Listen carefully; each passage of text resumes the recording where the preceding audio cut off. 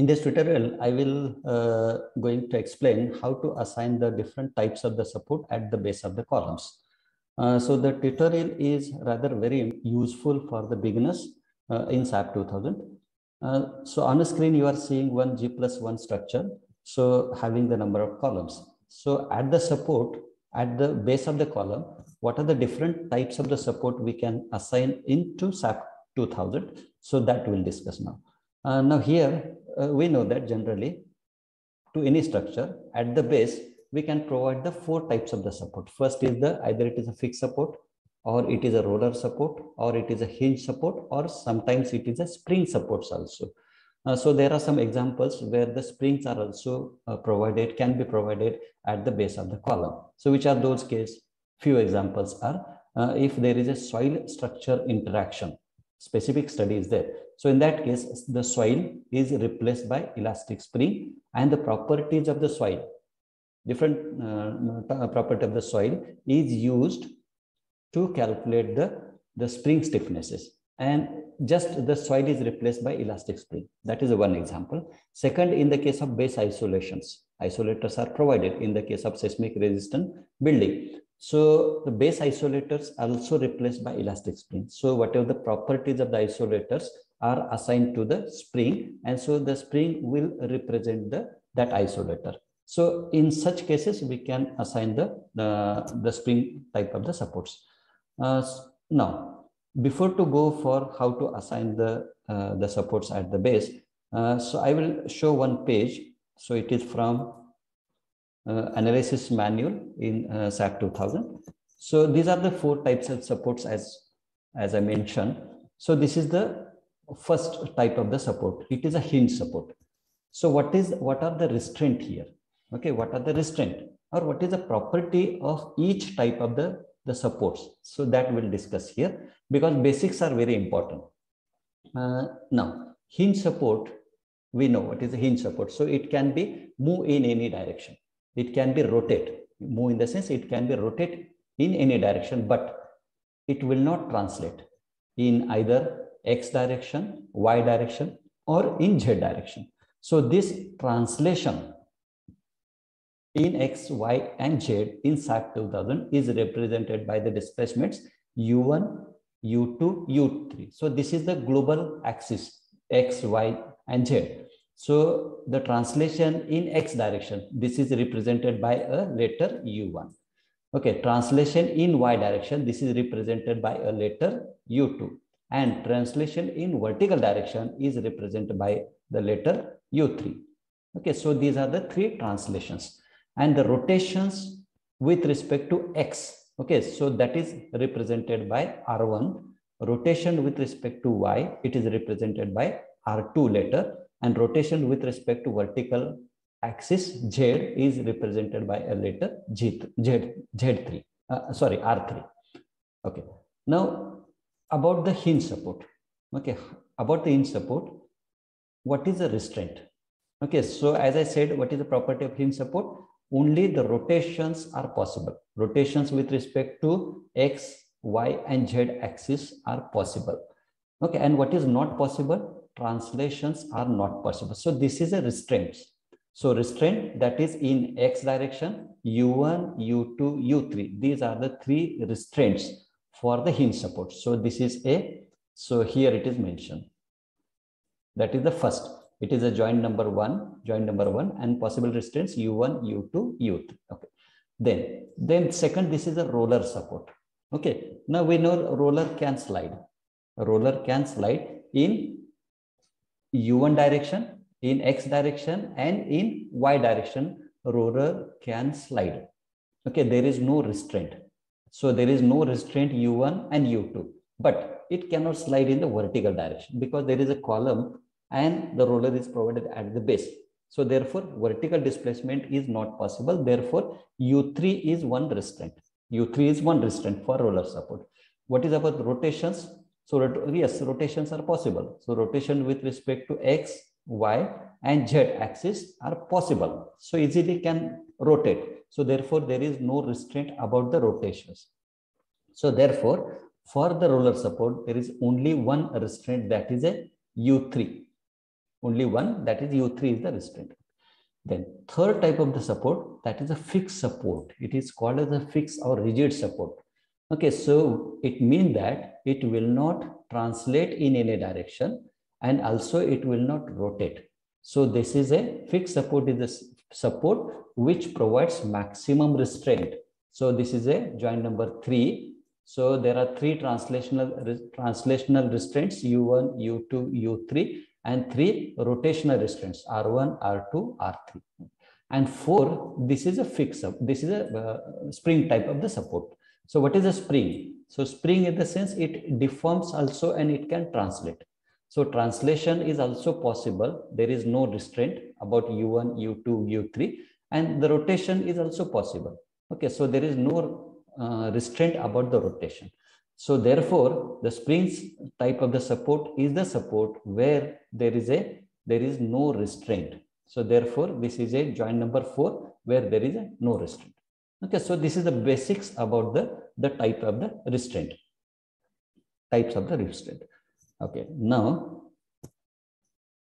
so this is for we are discussing about the which type of the frame, 3D frame. So the figure below, there is a 2D frame is there. Okay, so 2D frame. So what is the change in this? Okay, so first roller support is there. So what is the property of roller support? Roller only can slide.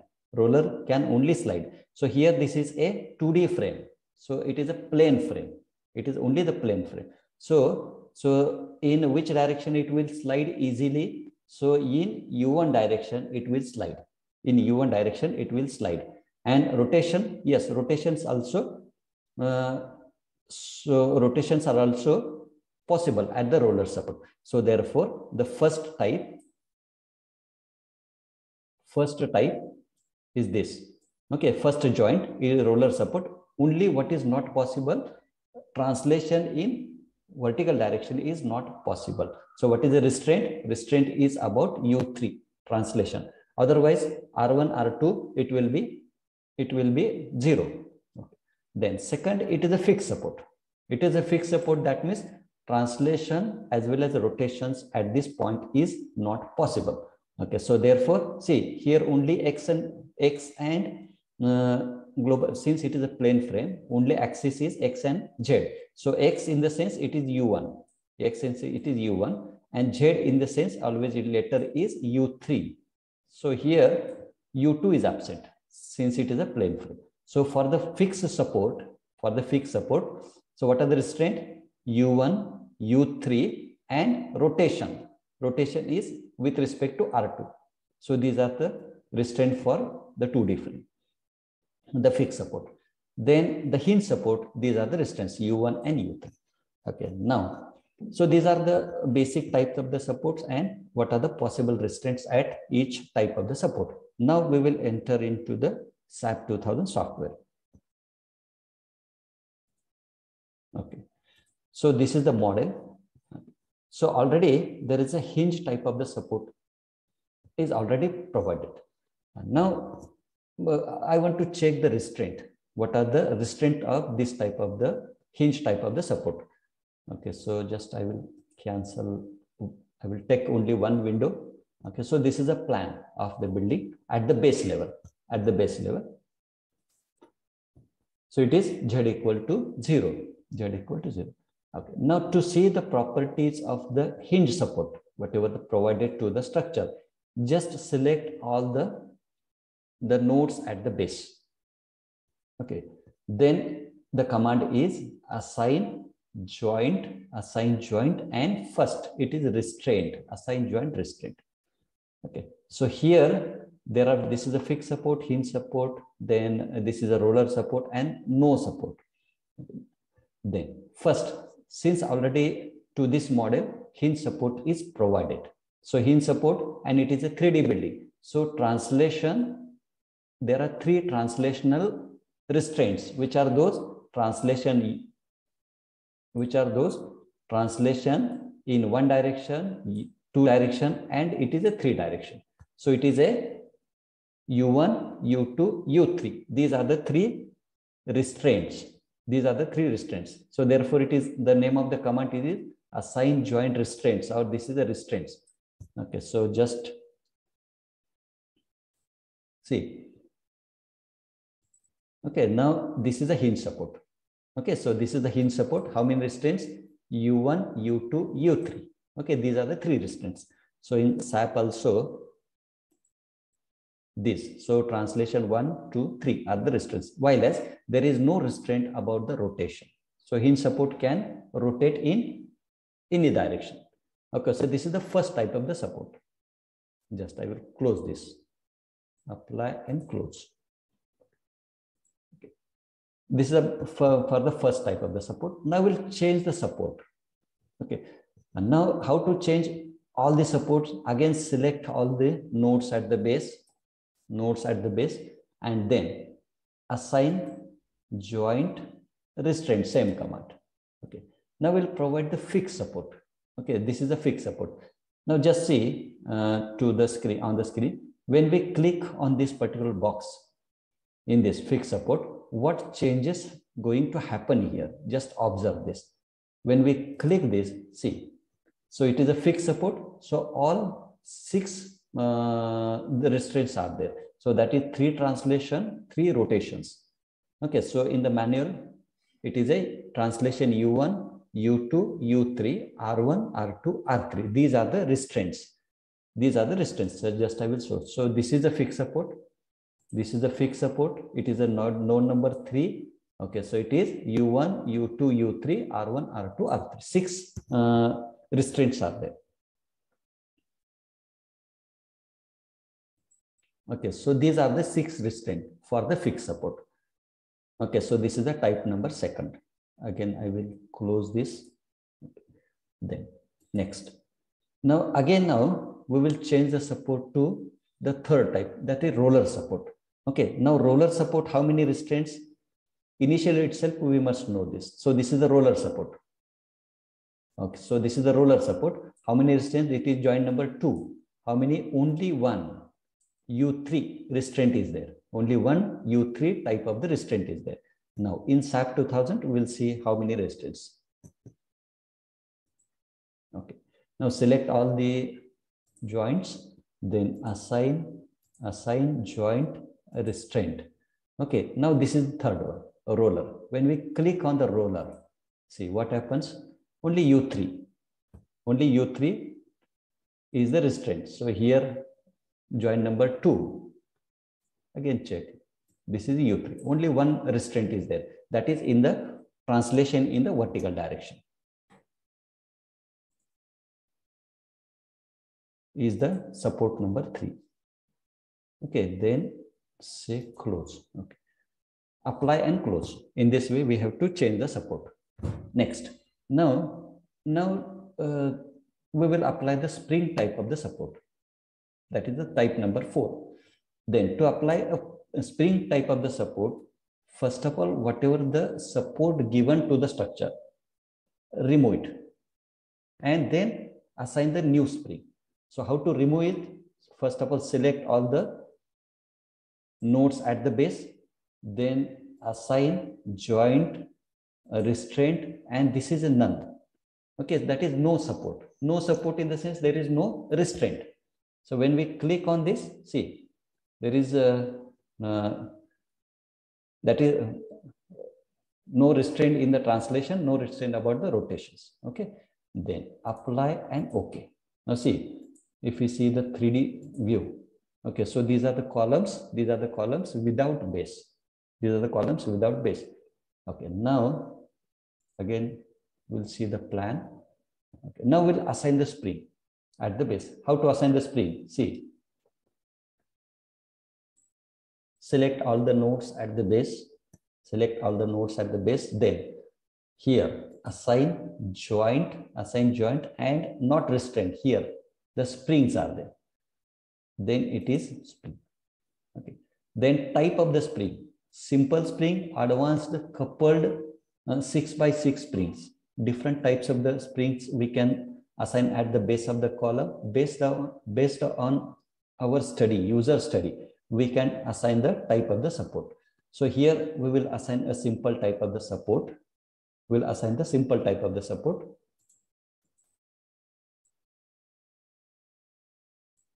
Just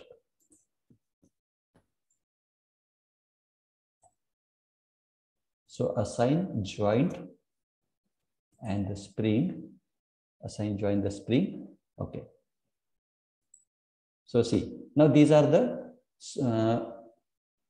see simple spring stiffnesses. So this whenever we are assigning the spring has a stiffnesses. So there are 3 translation stiffness and 3 rotational stiffness. Then so calculate those stiffnesses using some equations. So that is in the case of one code ASC 41. So the soil is replaced by the elastic spring, and in that particular code some equations are given. So using the soil properties, the stiffnesses of the spring in 3 translation direction and 3 rotation directions are estimated. So using those equations, calculate the spring stiffnesses and just put here. So for this thing, I have just put a value 111 in this case, and then say OK. Then apply and OK. Now see, so these are the springs have been assigned. So just we can see in the 3D view also. So these are the three this thing springs have been assigned. So see, so degree of freedom of the spring supports are 6. That is 3 translation and 3 rotation is degree of freedom. So there is no restraint at the base. So in this way, the spring support is to be provided. Then how to remove this spring? Again, it is a different command is there. So select all the nodes at the base, then assign joint, then springs, and here at the base it is delete existing springs. So just click it, and then always it is apply and OK. So we have removed the spring at the base. Now we'll assign the other type of the support, because the support must be there. So therefore again select all the nodes, then assign joint, restraint, then say for example initially it was a hinge support. So hinge support, apply and OK. Okay, so we can check for the 3D model also. Okay, so this is the symbol for the hinge support. This is symbol for the hinge support. If the fixed support, the symbol is like this. It is the fixed support. Now the symbol is just like a triangle. So it means it is a hinge support. So in this way, the supports are to be assigned at the base of the column. Okay, so thank you.